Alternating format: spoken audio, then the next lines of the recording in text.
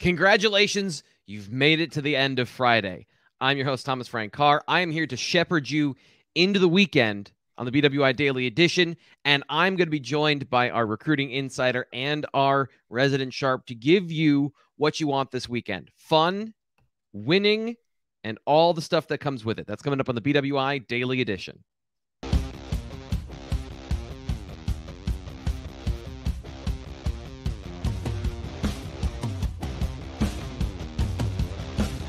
Welcome to the happy hour edition. It's a dry happy hour edition because I drank all my beers last night during the Thursday night football game.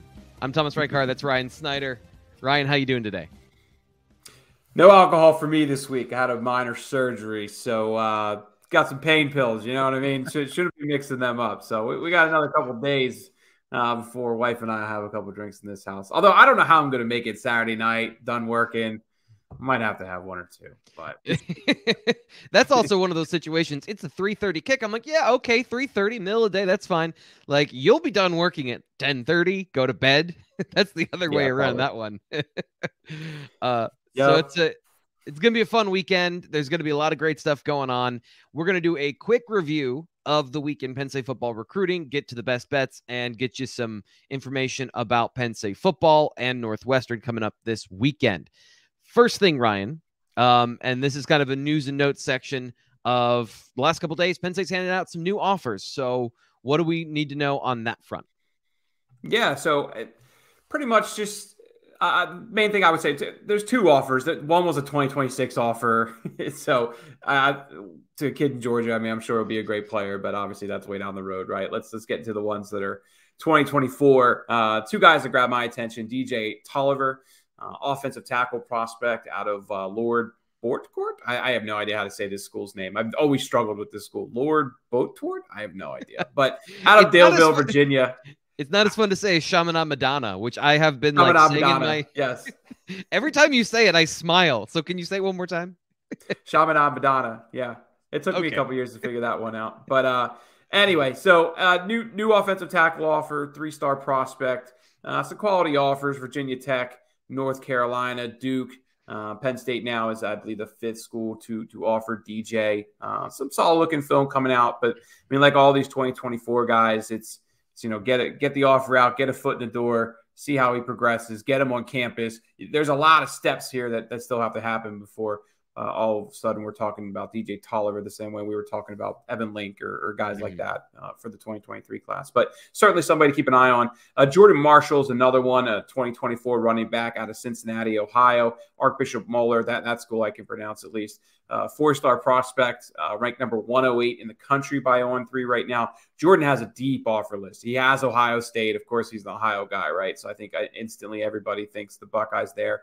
He has visited Tennessee a few times, though, so Tennessee ranks pretty high in the On3 recruiting prediction machine. There's other schools. Michigan's in the mix. Iowa, I think Louisville, Kentucky, or a couple others. I think Purdue's another one that grabbed my attention. But certainly another player that Penn State will want to get on campus at some point. I mean, that 2024 running back class, there's a good crop there. And depending on how this class shakes out, like Penn State definitely, we've talked about this in recent weeks, Penn State definitely would like to get another 2023 running back if they can. Obviously, with London Montgomery's injury and just the simple fact of what we've seen with the freshmen taking over and what the transfer portal could mean for that room down the road.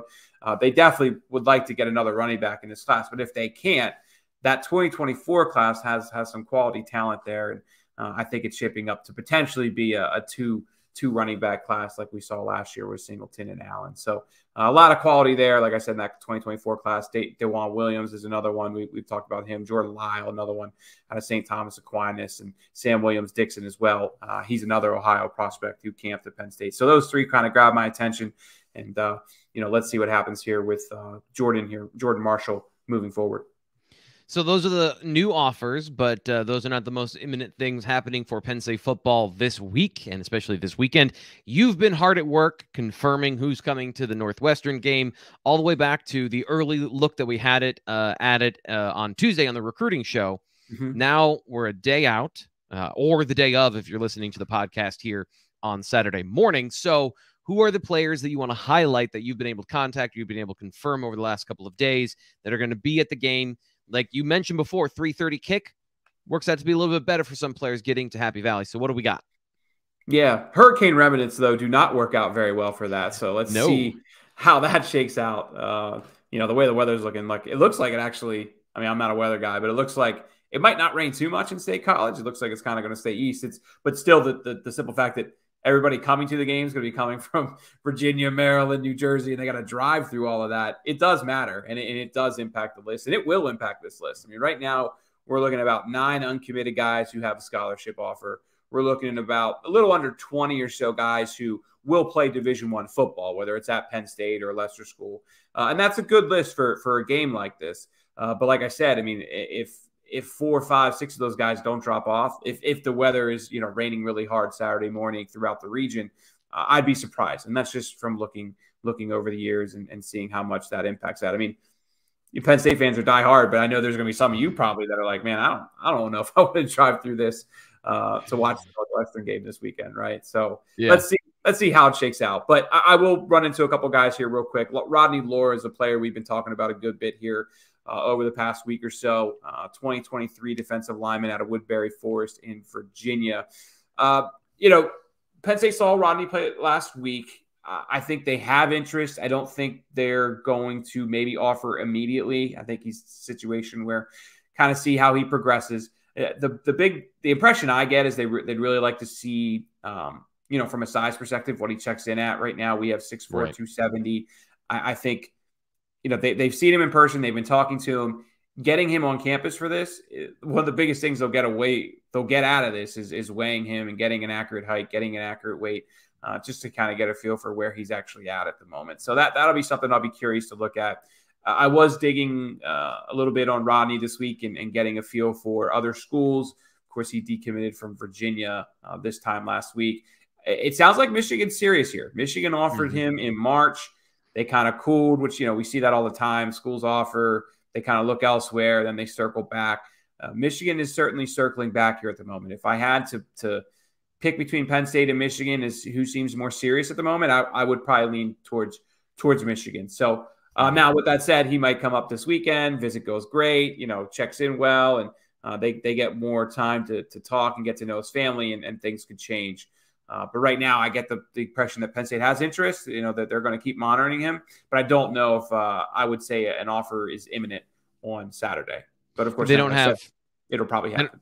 They don't have any testing data and they don't have any numbers, right? So that's a big part of this.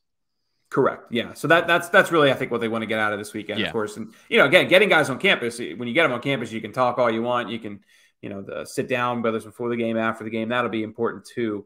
But I just think this one's going to drag out a little bit, because let's also just remember the defensive end is still more of a priority than defensive tackle. And he would definitely be a defensive tackle.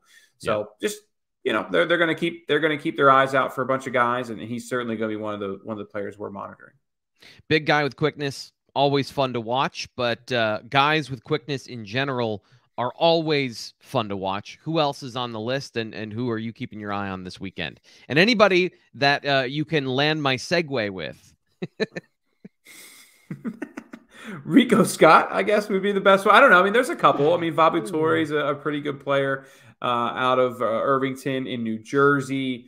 I mean, Torre is going to be the highest ranked guy on campus this weekend. I don't know his 40 numbers off him, but I think he's a pretty fast player from what I've seen.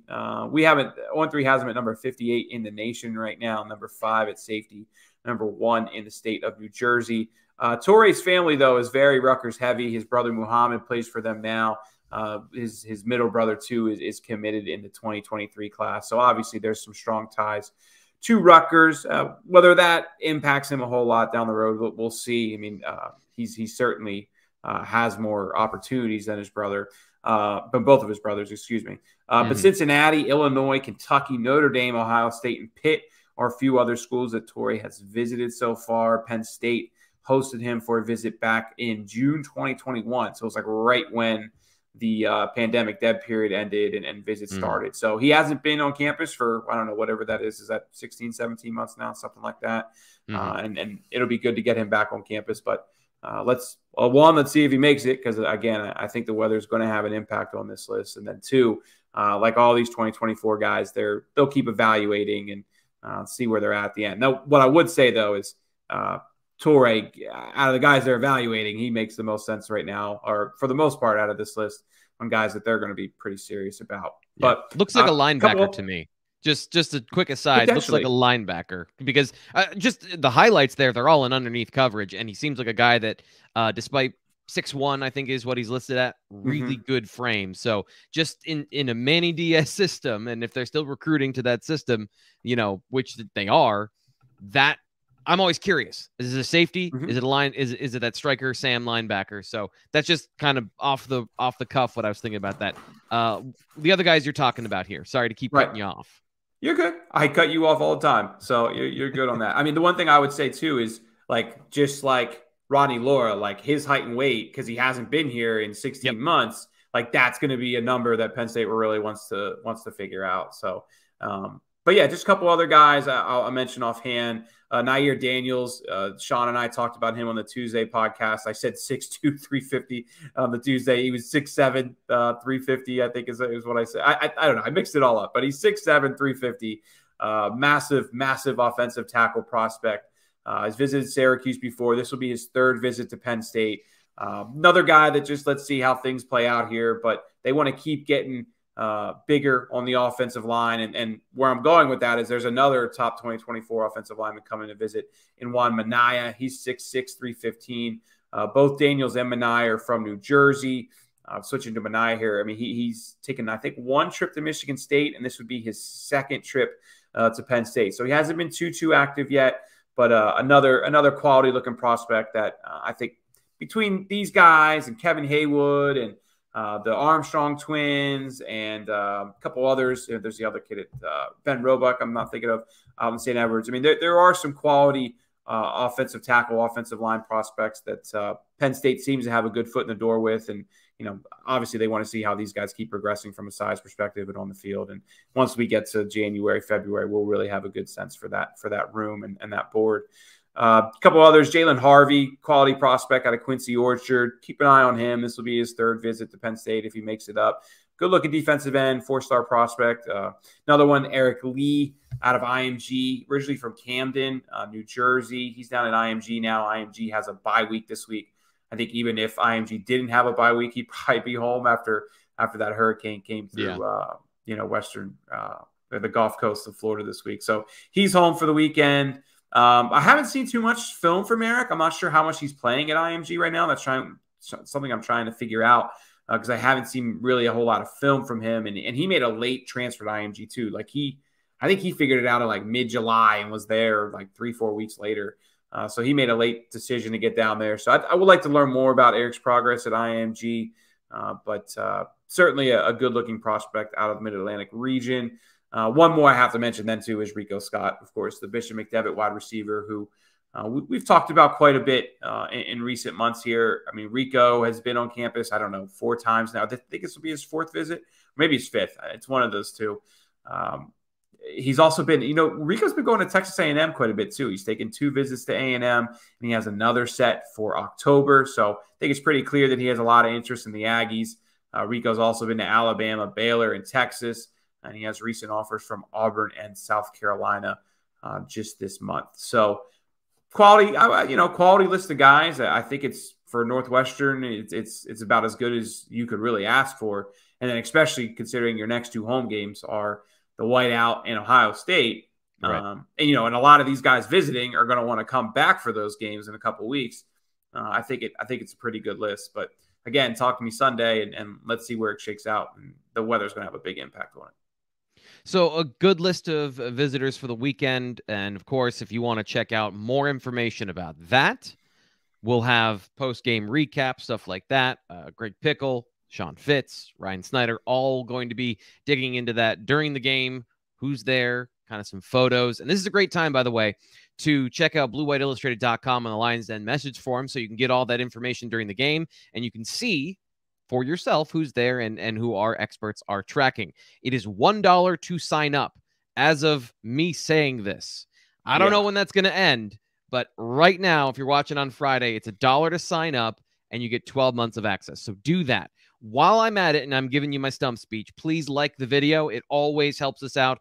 We've been getting consistently to the 500 mark that we set for these videos. So keep us there. I just implore you for that. And if you're listening on the podcast version, thank you. Our podcast numbers are exploding. Please be a part of the movement. Subscribe to the Blue White Illustrated podcast, download it, and all the notifications. And if you want to be like super in-depth with the podcast, watch the YouTube video, then listen to it. You know, you can never get too much of Ryan Snyder.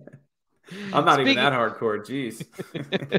I contractually I have to be, but I don't always get there myself.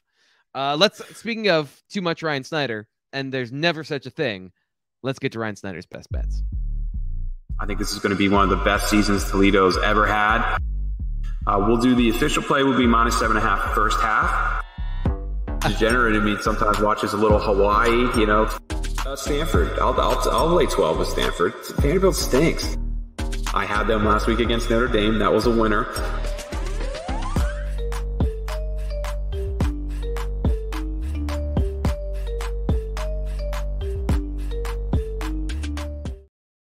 It never gets old. Yachts and private planes and then burning money. Never gets old, T-Frank. I have to contain how proud of myself I am. And I know that I haven't, but I have to contain as you're dancing to it, but yes. All right, so let's look at the list this week. We got 4 games on tap, and we'll get to them here. Washington at UCLA, Iowa State at Kansas, East Carolina at South Florida, Northwestern at Penn State, which, of course, is the game of the week. So take us through the list. Let's start with Washington, 3.5 at UCLA. Yes, and let's skip over the fact that I was 1-4 last week. Not a great week for me. We're 4-6 on the season, and I'll keep pointing to 45 and 34 all time, right? That's not a bad number, but last week wasn't my best of weeks. Old Dominion crushed me, and I'm really, really kicking myself because I had Kansas State in the picks originally, and then I took them out to put in Old Dominion because I was like, oh, Ricky Ronnie ties. Maybe fans will like this. And of course, you know, that with your heart didn't work too well. Betting with your heart. Didn't work out too well. So time for a bounce back though. Let's get to 3-1 this week. That's the goal.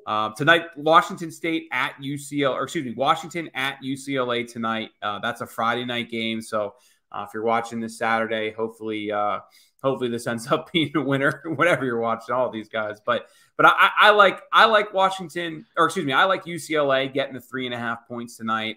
Washington has only beaten Michigan State so far. I think they're a good team. Don't get me wrong. I just think the stock and the hype around Washington is kind of just gotten a little higher than it needs to be. I mean, they're already up to number 15 in the polls, and like I said, they've just beaten nobody.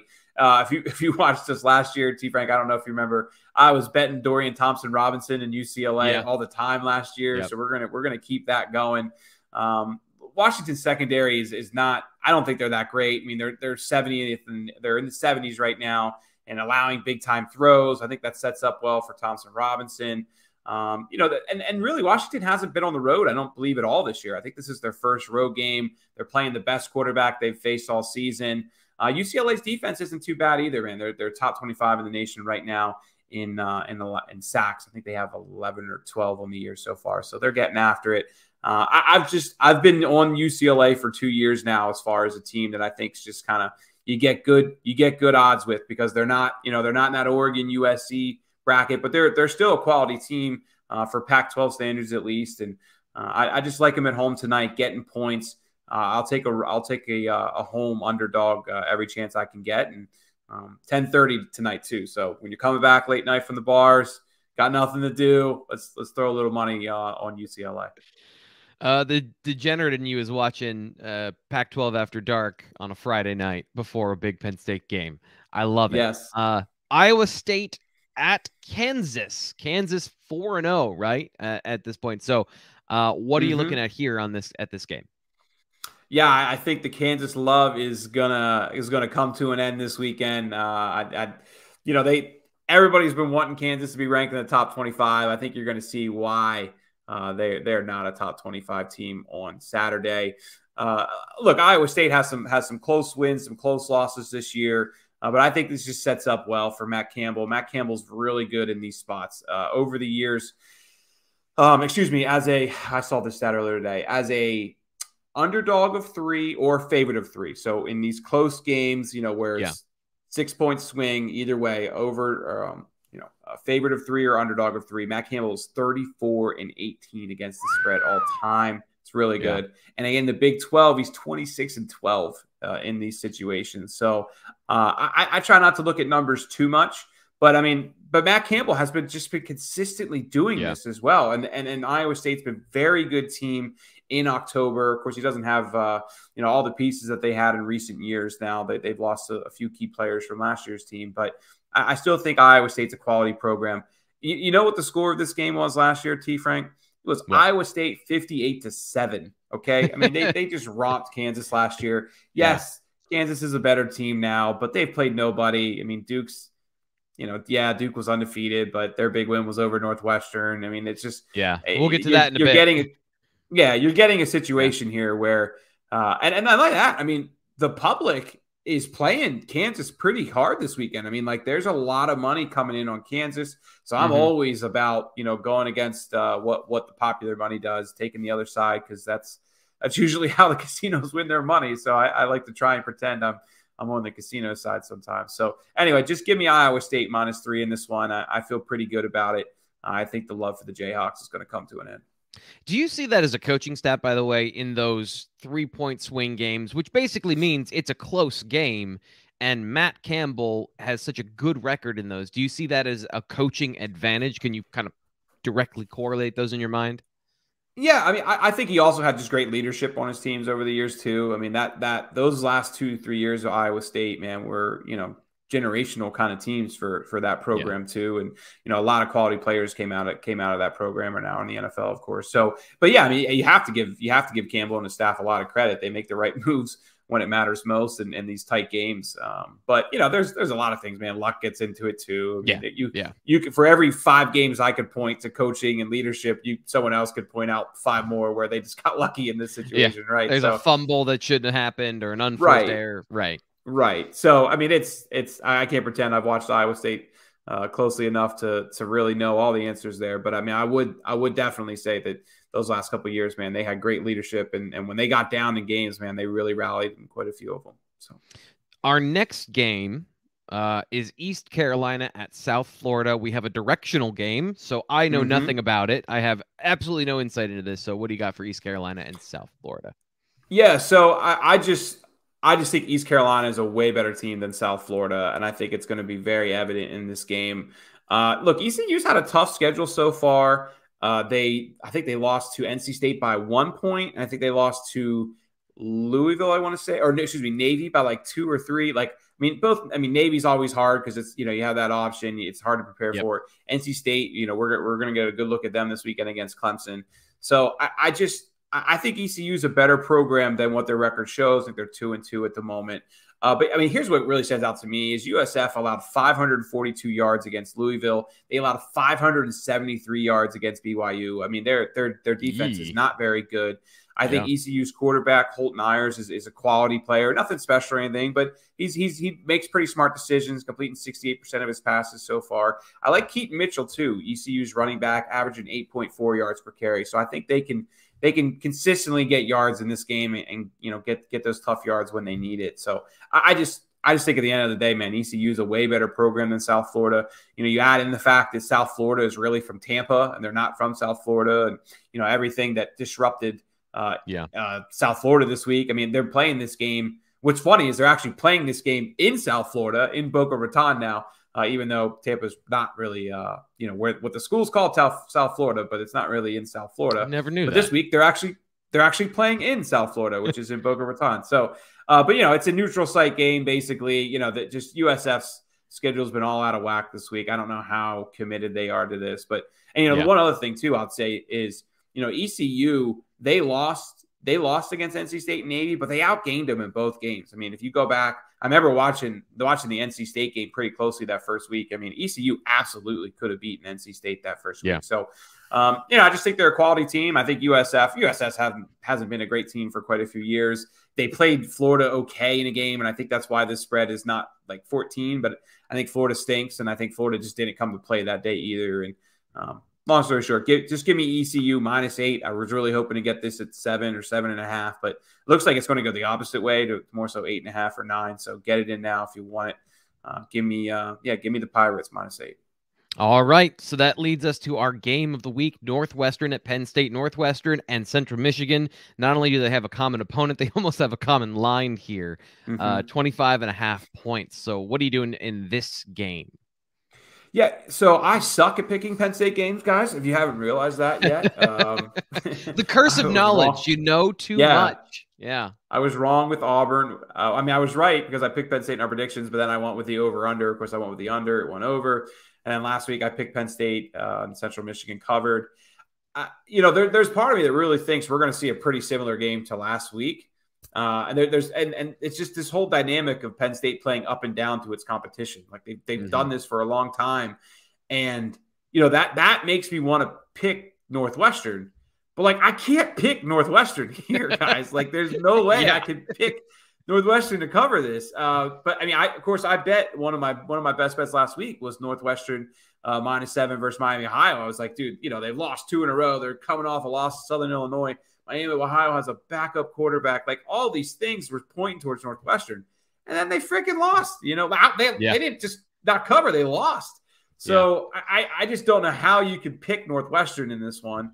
I will have to take Penn State -25, but I don't feel very confident about it. I mean, there was part of me that liked the over because I feel like Penn State can put up some serious points here. But then you have the whole dynamic of how much will the backups play, and Franklin's pounding the table about depth, and just all types of things here that make this one a difficult one to pick. I'll go Penn State, but I don't feel very confident one way or the other. T. Frank, I mean, let me ask you a couple of questions, actually, T. Frank, before we get in this. Sure. Northwestern's run game. You've watched this a little bit more than I have. Just kind of what are you seeing from their run game right now? Because I just watching that Miami game last week, I just saw some mixed things. What have you seen? Yeah, and that's kind of the problem is that there's a little bit of a correlation to Penn State last year where they do one thing really well, and that's run between the tackles.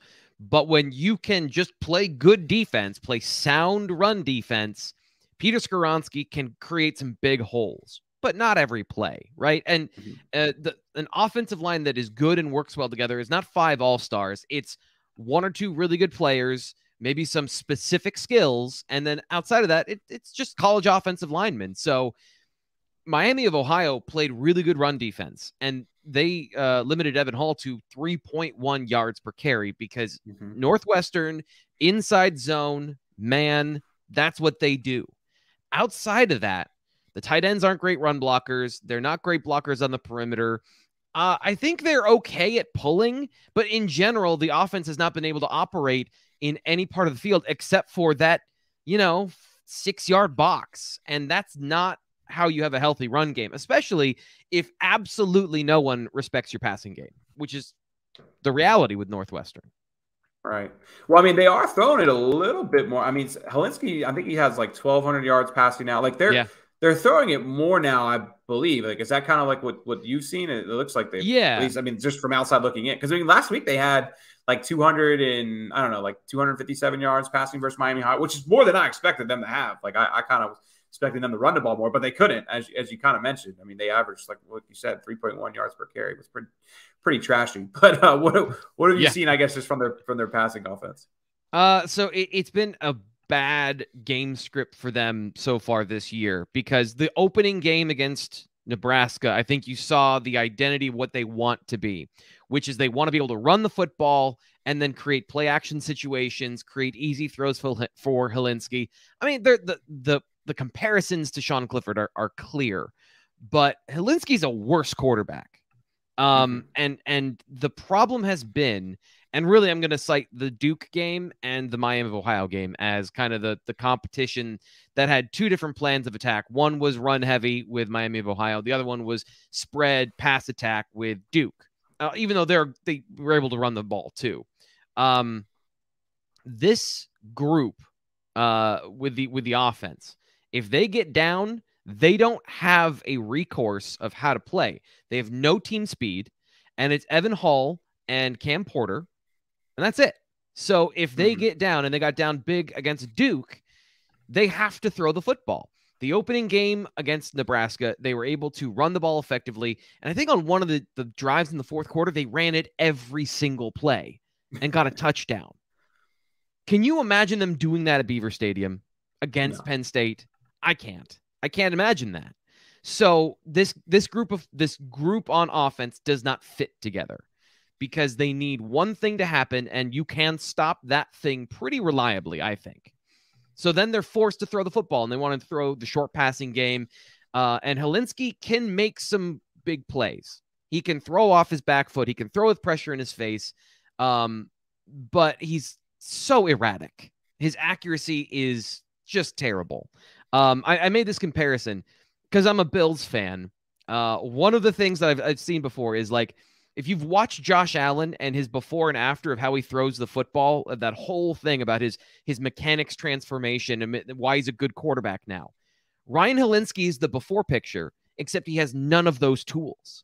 So you've got a guy that throws with power leakage. He throws with these weird arm angles. It's very baseball-y. He's a linear thrower. None of it's good.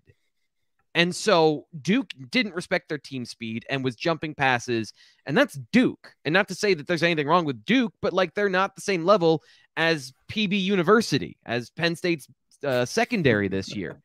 So I've been predicting all week that Penn State's going to get a pick six here because Helinski's going to be under pressure.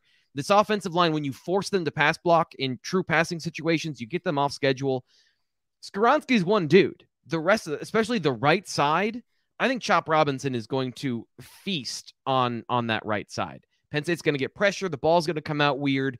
Helinski's going to see phantom pressures even when he's not getting pressured. All these things lead to just a critical breakdown in their offense. They can move the ball with some short passing. Penn State might be susceptible to that. But more times than not, they're going to be in 3rd and 5 or longer. And that's where Penn State's going to shine in this game, weather permitting. You know, that again is the whole wild card here is what's the weather going to be like? Because that kind of leads into what Penn State can do offensively. So here's my other thing for you. I got one more question. They allowed 355 yards passing from Nebraska. Like that, that grabs my attention. And then what was it? I think 461 yards overall was Duke. And that was, I think it was a pretty even balance. I think it was like, I'm trying to look it up here, like 240. Yeah, 240 passing, 221 rushing.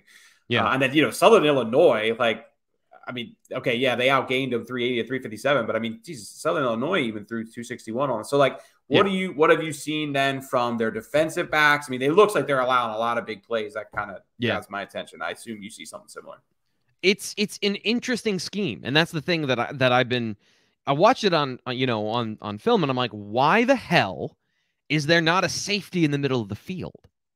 Like, basic defenses don't let people up the middle, whether it's the running game or the passing game. And it took, like, I was watching this group play, and they look like they're always in man coverage. And what it is I think, and I've kind of confirmed this through some observations of my own and some other places and some other sources, that it's a cover 4 system. It's a match zone where your secondary is responsible for a guy, number 1, number 2, number 3 in the passing formation from outside in. And what they do is they match the secondary to the receivers, and then the underneath coverage is underneath coverage. So the linebacker safety, number 24, despite the fact that he's 5'11", 100 and 200 pounds maybe, he's listed as a safety. He's completely an underneath coverage guy. And they run this match zone system that at times, if you spread them out, and this is what Duke did, and this is what I saw against Miami of Ohio, there's no one in the middle of the field because the safeties are playing over top of their defenders or of their receivers.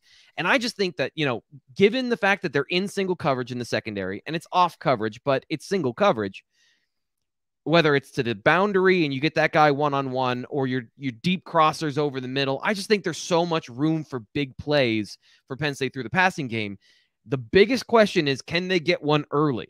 If they can get one early, then the game is over because of what we talked about with Northwestern and their offense, that this group, Penn State needs to score 14 points in the first quarter again. They need to put up 21 in the first half, and then the game is over. But Sean Clifford's 2 of 15 on deep passes. So is this going to line up poorly for Penn State, or is this the week that it's finally going to break out and they're going to get guys open in the secondary running free?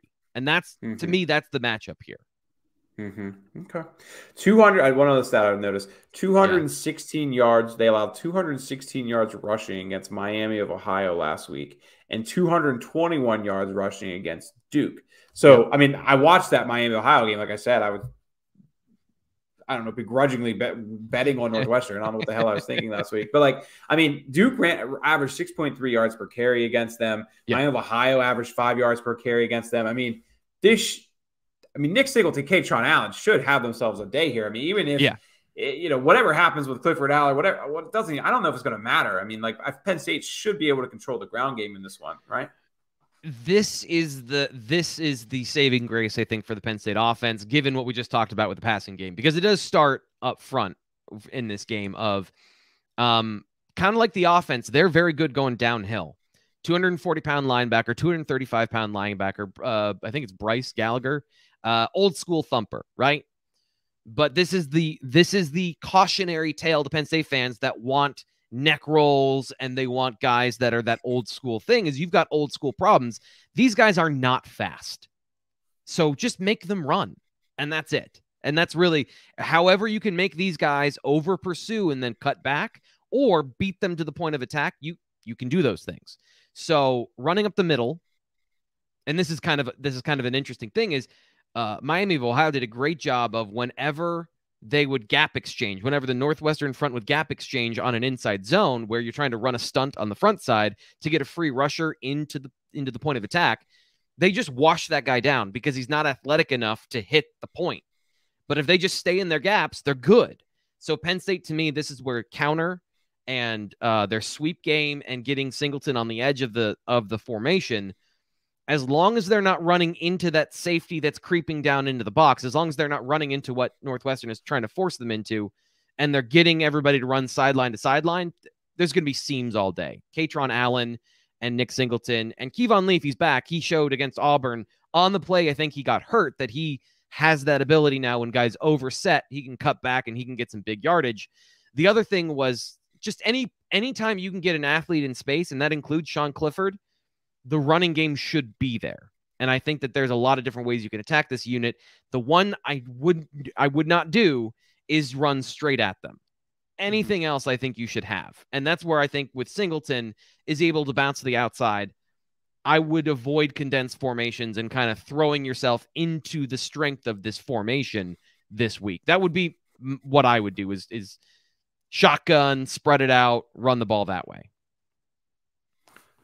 You've answered all my questions, Steve Frank. Now I feel like I'm the host. Should I take us out or what? I mean, like, I think we switched roles there for a second. That was cathartic. So thank you. I really enjoy just talking the things. So yeah, I think that Penn State should win this game big. It's just, are they going to get the big plays, Ryan? Like, do you trust Sean Clifford to throw the ball deep and somebody to catch it at this point?